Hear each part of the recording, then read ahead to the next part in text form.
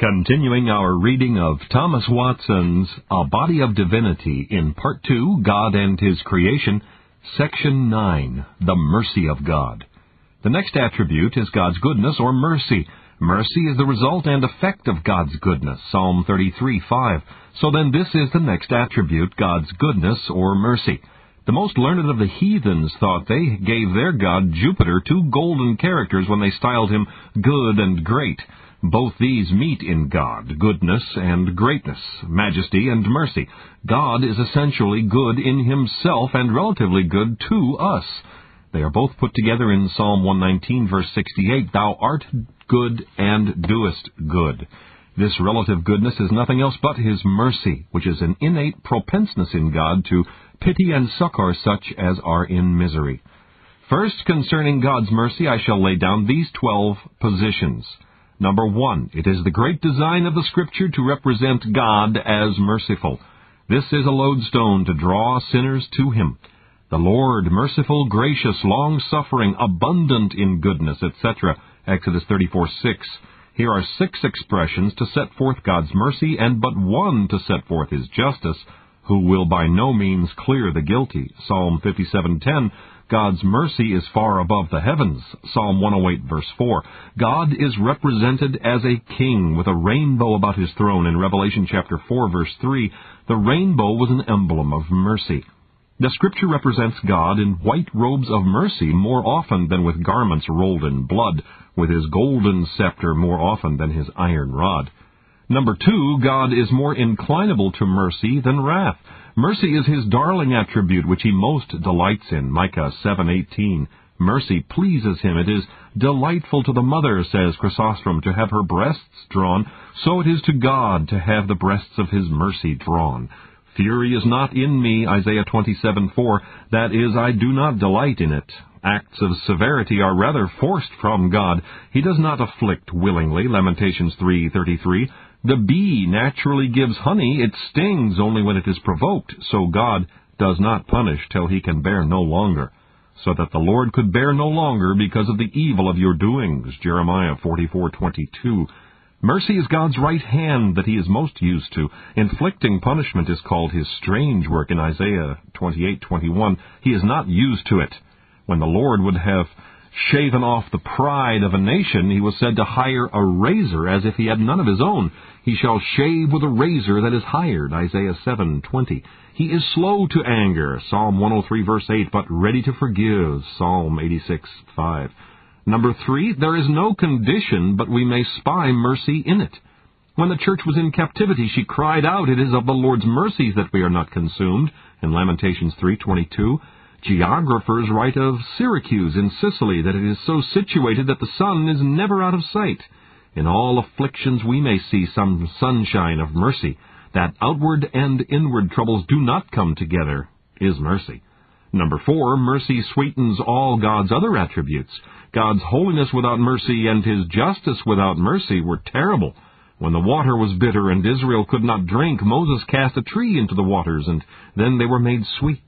How bitter and dreadful were the other attributes of God, did not mercy sweeten them? The mercy sets God's power on work to help us. It makes his justice become our friend. It shall avenge our quarrels. Number 5, God's mercy is one of the most orient pearls of his crown. It makes his Godhead appear amiable and lovely. When Moses said to God, I beseech thee, show me thy glory, the Lord answered him, I will make all my goodness pass before thee, and I will show thee mercy. Exodus 33:19. God's mercy is his glory. His holiness makes him illustrious. His mercy makes him propitious. Number 6, even the worst taste God's mercy, such as fight against God's mercy, taste of it. The wicked have some crumbs from mercy's table. The Lord is good to all, Psalm 145:9. Sweet dewdrops are on the thistle as well as on the rose. The diocese where mercy visits is very large.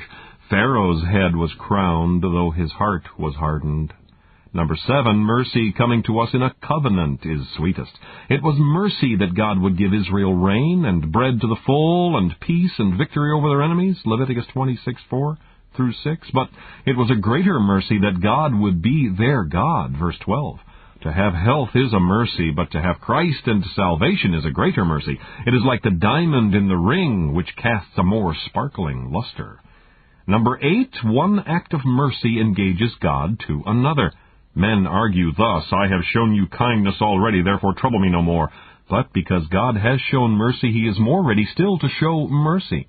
His mercy in election makes him justify, adopt, glorify. One act of mercy engages God to more. A parent's love to his child makes him always giving. Number 9, all the mercy in the creature is derived from God and is but a drop of this ocean. The mercy and pity a mother has to her child is from God. He that puts the milk in her breasts puts the compassion in her heart. God is called the Father of mercies because he begets all the mercies in the world, 2 Corinthians 1:3. If God has put any kindness into the creature, how much kindness is in him who is the Father of mercy. Number 10, as God's mercy makes the saints happy, so it should make them humble. Mercy is not the fruit of our goodness, but the fruit of God's goodness. Mercy is an alms that God bestows. They have no cause to be proud that live upon the alms of God's mercy. If I be righteous, yet will I not lift up my head, Job 10, verse 15. All my righteousnesses is the effect of God's mercy. Therefore I will humble myself and will not lift up my head. Number 11, mercy stays the speedy execution of God's justice. Sinners continually provoke God and make the fury come in his face.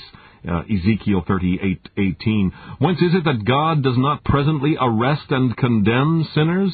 Is it not that God cannot do it? No, he is armed with omnipotence, but it is from his mercy. Mercy gets a reprieve for the sinner and stops the speedy process of justice. God would by his goodness lead sinners to repentance. Number 12, it is dreadful to have mercy as a witness against anyone. It was sad with Haman when the queen herself accused him, Esther 7:6. So will it be when this queen of mercy shall stand up against a person and accuse him. It is only mercy that saves a sinner. How sad then to have mercy become an enemy. If mercy be an accuser, who shall be our advocate? The sinner never escapes hell when mercy draws up the indictment. I might show you several species or kinds of mercy, as preventing mercy, sparing mercy, supplying mercy, guiding mercy, accepting mercy, healing mercy, quickening mercy, supporting mercy, forgiving mercy, correcting mercy, comforting mercy, delivering mercy, crowning mercy. But I shall speak of, second, the qualifications or properties of God's mercy. First, God's mercy is free. To set up merits is to destroy mercy. Nothing can deserve mercy because we are polluted in our blood, nor force mercy. We may force God to punish us, but not to love us. I will love them freely. Hosea 14:4. Every link in the chain of salvation is wrought and interwoven with free grace. Election is free. He hath chosen us in him according to the good pleasure of his will. Ephesians 1:4. Justification is free, being justified freely by his grace. Romans 3:24. Salvation is free. According to his mercy he saved us. Titus 3:5. Say not then, I am unworthy, for mercy is free. If God should show mercy to such only as are worthy, he would show none at all. Second, God's mercy is an overflowing mercy. It is infinite, plenteous in mercy, Psalm 86, verse 5. Rich in mercy, Ephesians 2:4. A multitude of mercies in Psalm 51:1. The vial of wrath drops, but the fountain of mercy runs. The sun is not so full of light as God is of mercy. God has morning mercies. His mornings are new every morning, Lamentations 3:23. He has night mercies. In the night his song shall be with me, Psalm 42, verse 8. God has mercies under heaven which we taste, and in heaven which we hope for. Third, God's mercy is eternal. The mercy of the Lord is from everlasting to everlasting, Psalm 103, verse 17. His mercy endureth forever is repeated 26 times in one psalm, the 136th. The souls of the blessed shall be ever bathing themselves in this sweet and pleasant ocean of God's mercy. God's anger to his children lasts but a while, but his mercy lasts forever. Psalm 103, verse 9. As long as he is God, he will be showing mercy. As his mercy is overflowing, so it is ever flowing. Use 1. We are to look upon God in prayer, not in his judgment robes, but clothed with a rainbow full of mercy and clemency. Add wings to prayer. When Jesus Christ ascended up to heaven, that which made him go up thither with joy was, I go to my Father. So that which should make our hearts ascend with joy in prayer is, we are going to the Father of mercy, who sits upon the throne of grace. Go with confidence in this mercy, as when one goes to a fire, not doubtingly, saying, perhaps it will warm me, perhaps not. Use 2, believe in his mercy. I will trust in the mercy of God forever. Psalm 52, verse 8. God's mercy is a fountain opened. Let down the bucket of faith, and you may drink of this fountain of salvation. What greater encouragement to believe than God's mercy? God counts it his glory to be scattering pardons. He is desirous that sinners should touch the golden scepter of his mercy and live. This willingness to show mercy appears 2 ways. First, by entreating sinners to come and lay hold on his mercy. Whosoever will, let him come and take the water of life freely. Revelation 22:17. Mercy woos sinners. It even kneels down to them. It were strange for a prince to entreat a condemned man to accept of pardon. God says, poor sinner, suffer me to love thee. Be willing to let me save thee. Second, by his joyfulness when sinners lay hold on his mercy. What is God the better whether we receive his mercy or not? What is the fountain profited that others drink of it? Yet such is God's goodness that he rejoices at the salvation of sinners and is glad when his mercy is accepted. When the prodigal son came home, the father was glad and made a feast to express his joy.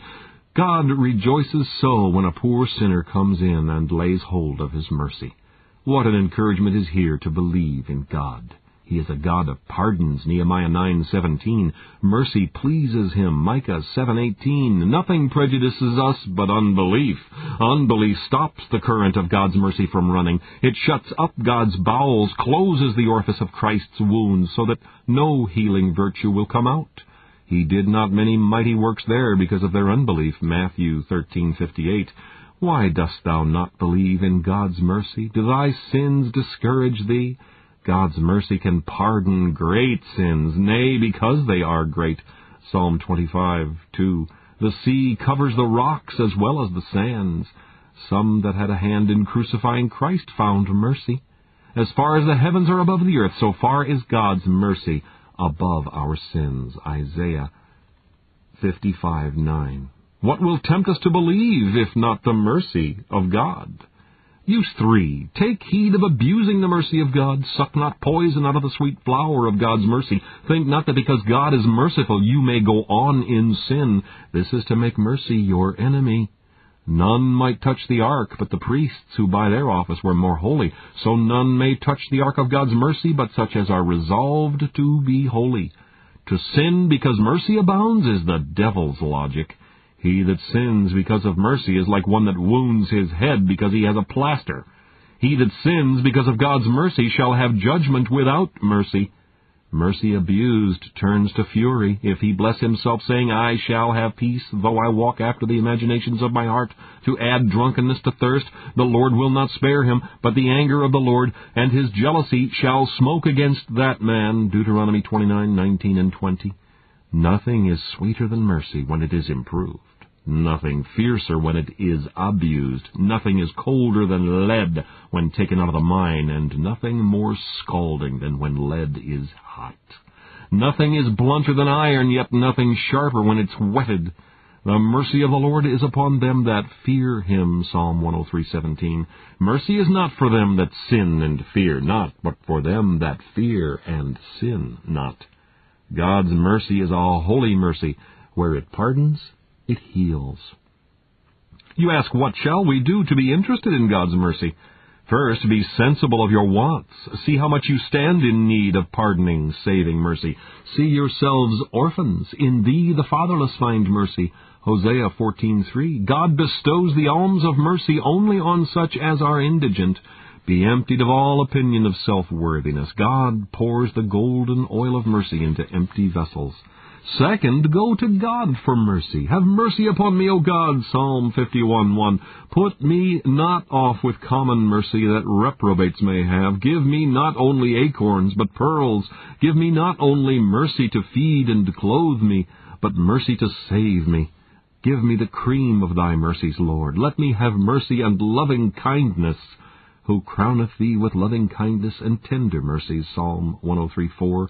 Give me such mercy as speaks thy electing love to my soul. Oh, pray for mercy. God has treasures of mercy. Prayer is the key that opens these treasures. And in prayer, be sure to carry Christ in your arms, for all the mercy comes through Christ. Samuel took a sucking lamb, 1 Samuel 7:9. Carry the lamb, Christ, in your arms. Go in his name. Present his merits. Say, Lord, here is Christ's blood, which is the price of my pardon. Lord, show me mercy, because Christ has purchased it. Though God may refuse us when we come for mercy in our own name, yet he will not when we come in Christ's name. Plead Christ's sanctification and satisfaction. And this is an argument that God cannot deny. Use 4. Such as have found mercy are exhorted to 3 things. 1.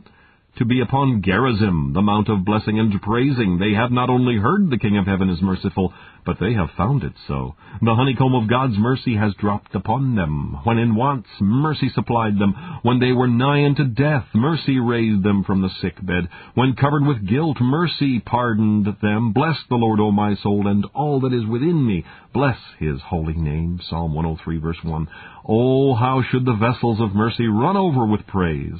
Who was before a persecutor and injurious, but I obtained mercy. 1 Timothy 1:13. I was bemiracled with mercy. As the sea overflows and breaks down the banks, so the mercy of God broke down the banks of my sin, and mercy sweetly flowed into my soul. You that have been monuments of God's mercy should be trumpets of praise. You that have tasted the Lord is gracious, tell others what experiences you have had of God's mercy, that you may encourage them to seek to him for mercy. I will tell you what God hath done for my soul, Psalm 66:16, that when I found my heart dead, God's Spirit came upon me mightily, and the blowing of that wind made the withering flowers of my grace revive. Oh, tell others of God's goodness, that you may set others blessing him, and that you may make God's praises live when you are dead. Second, to love God. Mercy should be the attraction of love. I will love thee, O Lord, my strength, Psalm 18:1. The Hebrew word for love signifies love out of the inward bowels. God's justice may make us fear him. His mercy makes us love him. If mercy will not produce love, what will? We are to love God for giving us our food, much more for giving us grace, for sparing mercy, much more for saving mercy. Sure that heart is made of marble, which the mercy of God will not dissolve in love. I would hate my own soul, says Augustine, if I did not find it loving God. Third, to imitate God in showing mercy. As God, the Father of mercy, show yourselves to be his children by being like him. Ambrose says, the sum and definition of religion is, be rich in works of mercy, be helpful to the bodies and souls of others, scatter your golden seeds, let the lamp of your profession be filled with the oil of charity. Be merciful in giving and forgiving. Be ye merciful, as your heavenly Father is merciful. Section 10. The Truth of God. The next attribute is God's truth, a God of truth and without iniquity, just and right is he, Deuteronomy 32:4. For thy mercy is great unto the heavens, and thy truth unto the clouds, Psalm 57:10. Plenteous in truth, Psalm 86:15. Firstly, God is the truth. He is true in a physical sense, true in his being. He has a real subsistence and gives a being to others. He is true in a moral sense. He is true without errors, without deceit. God is the pattern and prototype of truth. There is nothing true but what is in God or comes from God. Secondly, God's truth as it is taken from his veracity in making good his promises.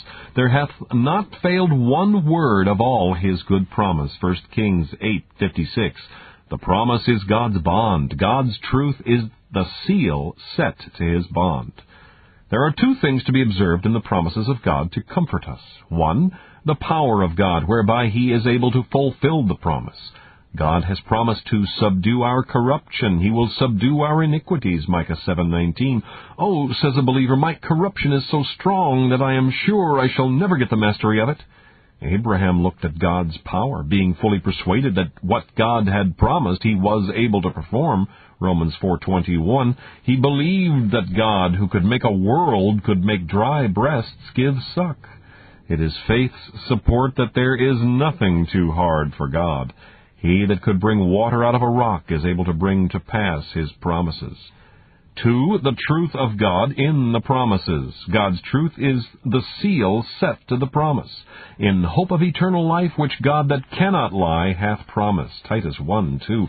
Eternal life, there is the sweetness of the promise. God which cannot lie, there is the certainty of it. Mercy makes the promise, truth fulfills it. God's providences are uncertain, but his promises are the sure mercies of David. Acts 13:34. God is not a man that he should repent. 1 Samuel 15:29. The word of a prince cannot always be taken, but God's promise is inviolable. God's truth is one of the richest jewels of his crown, and he has pawned it in a promise. Although my house be not so with God, yet he hath made with me an everlasting covenant, ordered in all things, and sure. 2 Samuel 23:5. Although my house be not so, that is, though I fail much of that exact purity the Lord requires, yet he has made with me an everlasting covenant, that he will pardon, adopt, and glorify me, and this covenant is ordered in all things, and sure. The elements shall melt with fervent heat, but this covenant abides firm and inviolable, being sealed with the truth of God. Nay, God has added to his word his oath, wherein he pawns his being, life, and righteousness, to make good the promise. Hebrews 6:17. As often as we break our vows with God, he should break promise with us, it would be very sad, but his truth is engaged in his promise. Therefore it is like the law of the Medes and Persians, which cannot be altered. We are not, says Chrysostom, to believe our senses so much as we are to believe the promises. Our senses may fail us, but the promise cannot, being built upon the truth of God. God will not deceive the faith of his people. Nay, he cannot. God, who cannot lie, hath promised. He can as well part with his deity as his verity. God is said to be abundant in truth. Exodus 34:6. What is that? If God has made a promise of mercy to his people, he will be so far from coming short of his word that he will be better than his word. He often does more than he has said, never less. He is abundant in truth. First, the Lord may sometimes delay a promise, but he will not deny. He may delay a promise. God's promise may lie a good while as seed underground, but at last it will spring up into a crop. He promised to deliver Israel from the iron furnace, but this promise was above 400 years in travail before it brought forth. Simeon had a promise that he should not depart hence till he had seen the Lord's Christ, Luke 2:26, but it was a long time first, but a little before his death, that he did see Christ. But though God delay the promise, he will not deny. Having given his bond, in due time the money will be paid. Second, God may change his promise, but he will not break it. Sometimes God changes a temporal promise into a spiritual. The Lord shall give that which is good, Psalm 85:12, which may not be fulfilled in a temporal sense, but a spiritual. God may let a Christian be cut short in temporals, but he makes it up in spirituals. If he does not increase the basket and the store, he gives increase of faith and inward peace. Here he changes his promise, but he does not break it. He gives that which is better. If a man promises to pay me in farthings, and he pays me in a better coin, as in gold, he does not break his promise. I will not suffer my faithfulness to fail, Psalm 89:33. In the Hebrew, it is to lie. You ask, how does it consist with the truth of God that he will have all to be saved, and yet some perish? 1 Timothy 2:4. Augustine understands it not of every individual person, but some of all sorts shall be saved. As in the ark, God saved all the living creatures. Not every bird or fish was saved, for many perished in the flood, but all, that is, some of every kind, were saved. So he will have all to be saved, that is, some of all nations. It is said, you say, Christ died for all. He is the Lamb of God that takes away the sin of the world. John 1:29. How does this consist with God's truth, you ask, when some are vessels of wrath? Romans 9:22. First, we must qualify the term world. The world is taken either in a limited sense, for the world of the elect, or in a larger sense, for both elect and reprobates. Christ takes away the sins of the world, that is, the world of the elect. Second, we must qualify also Christ's dying for the world. Christ died sufficiently for all, not effectually. There is the value of Christ's blood and the virtue. Christ's blood has value enough to redeem the whole world, but the virtue of it is applied only to such as believe. Christ's blood is meritorious for all, not efficacious. Not all are saved, because some put away salvation from them, as in Acts 13:46, and vilify Christ's blood, counting it an unholy thing, Hebrews 10:29. Use 1. The truth of God is a great pillar for our faith. Were not He a God of truth, how could we believe in Him? Our faith were fancy. But He is truth itself, and not a word which He has spoken shall fall to the ground. Truth is the object of trust. The truth of God is an immovable rock on which we may venture our salvation. Isaiah 49:15. Truth faileth, truth on earth does, but not truth in heaven. God can as well cease to be God as cease to be true. Has God said He will do good to the soul that seeks Him, Lamentations 3:25, and He will give rest to the weary, Matthew 11:28? Here is a safe anchor hold. He will not alter the thing which has gone out of His lips. The public faith of heaven is engaged for believers. Can we have better security? The whole earth hangs upon the word of God's power, and shall not our faith hang upon the word of God's truth? Where can we rest our faith but upon God's faithfulness? There is nothing else we can believe in but the truth of God. To trust in ourselves is to build upon quicksands, but the truth of God is a golden pillar for faith to stay upon. God cannot deny Himself. If we believe not, yet He abideth faithful. He cannot deny Himself, 2 Timothy 2:13. Not to believe God's veracity is to affront God. He that believeth not hath made God a liar, 1 John 5:10. A person of honor cannot be more affronted or provoked than when he is not believed. He that denies God's truth makes the promise no better than a forged deed. And can there be a greater affront offered to God? Use 2. If God is a God of truth, He is true to His threatenings. The threatenings are a flying roll against sinners. God has threatened to wound the hairy scalp of everyone that goes on still in his trespasses. Psalm 68:21. He has threatened to judge adulterers, Hebrews 13:4, to be avenged upon the malicious, Psalm 10:14. Thou beholdest mischief and spite, to requite it with thine own hand, and to rain fire and brimstone upon the sinner, Psalm 11:6. God is as true to His threatenings as to His promises. To show His truth, He has executed His threatenings, and let His thunderbolts of judgment fall upon sinners in this life. He struck Herod in the act of his pride. He has punished blasphemers. Olympius, an Arian bishop, reproached and blasphemed the Blessed Trinity, and immediately lightning fell down from heaven upon him and consumed him. Let us fear the threatening, that we may not feel the threatening. Use 3. Is God a God of truth? Let us be like God in truth. First, we must be true in our words. Pythagoras, being asked what made men like God, answered, when they speak truth. It is the note of a man that shall go to heaven. He speaketh the truth in his heart. Psalm 15:2. Truth in words is opposed, first, to lying. Putting away lying, speak every one truth to his neighbor, Ephesians 4:25. Lying is when one speaks that for truth, which he knows to be false. A liar is most opposite to the God of truth. There are, as Augustine says, two sorts of lies: an officious lie, when a man tells a lie for his profit, as when a tradesman says his commodity costs him so much, when perhaps it did not cost him half so much.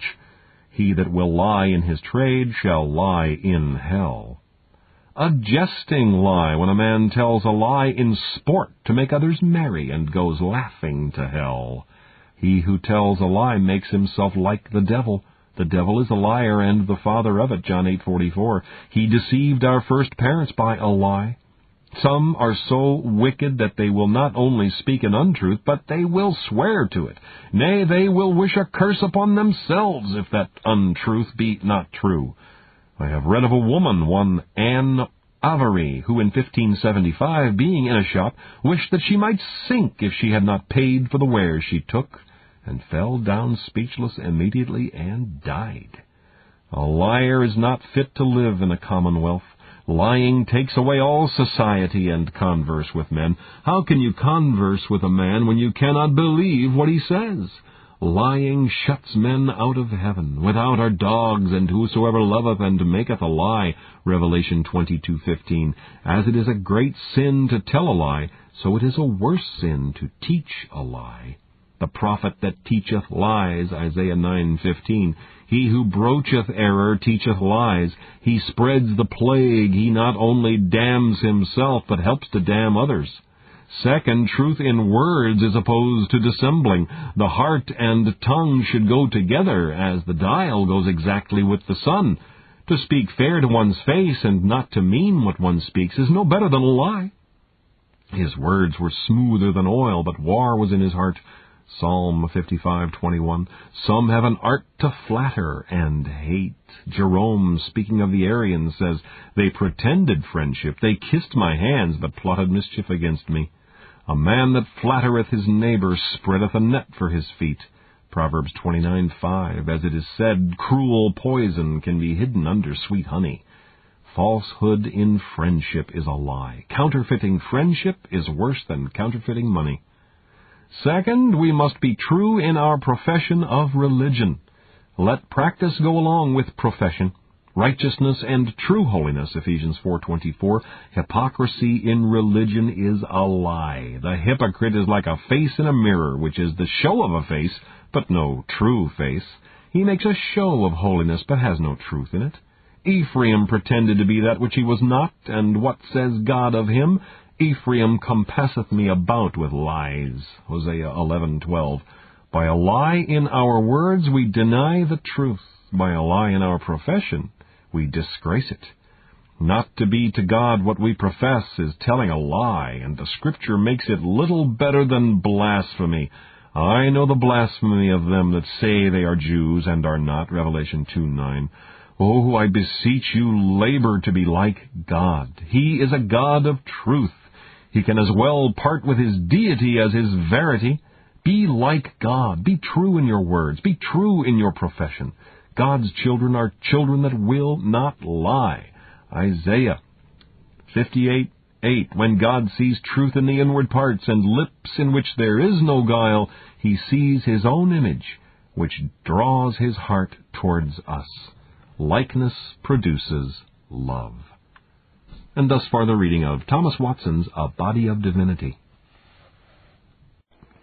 This Reformation audio track is a production of Stillwater's Revival Books. You are welcome to make copies and give them to those in need. SWRB makes thousands of classic Reformation resources available, free and for sale, in audio, video, and printed formats. It is likely that the sermon or book that you just listened to is also available on cassette or video, or as a printed book or booklet. Our many free resources, as well as our complete mail-order catalog, containing thousands of classic and contemporary Puritan and Reformed books, tapes, and videos at great discounts, is on the web at www.swrb.com. We can also be reached by email at swrb@swrb.com, by phone at 780-450-3730, by fax at 780-468-1096, or by mail at 4710-37A Avenue, Edmonton, that's Edmonton, Alberta, abbreviated capital A, capital B, Canada, T6L3T5. You may also request a free printed catalog. And remember that John Calvin, in defending the Reformation's regulative principle of worship, or what is sometimes called the scriptural law of worship, commenting on the words of God, which I commanded them not, neither came into my heart, from his commentary on Jeremiah 7:31, writes, God here cuts off from men every occasion for making evasions, since he condemns by this one phrase, I have not commanded them, whatever the Jews devised. There is then no other argument needed to condemn superstitions than that they are not commanded by God. For when men allow themselves to worship God according to their own fancies, and attend not to his commands, they pervert true religion. And if this principle was adopted by the Papists, all those fictitious modes of worship in which they absurdly exercise themselves would fall to the ground. It is indeed a horrible thing for the Papists to seek to discharge their duties towards God by performing their own superstitions. There is an immense number of them, as it is well known, and as it manifestly appears. Were they to admit this principle, that we cannot rightly worship God except by obeying his word, they would be delivered from their deep abyss of error. The prophet's words, then, are very important, when he says that God had commanded no such thing, and that it never came to his mind, as though he had said that men assume too much wisdom when they devise what he never required, nay, what he never knew.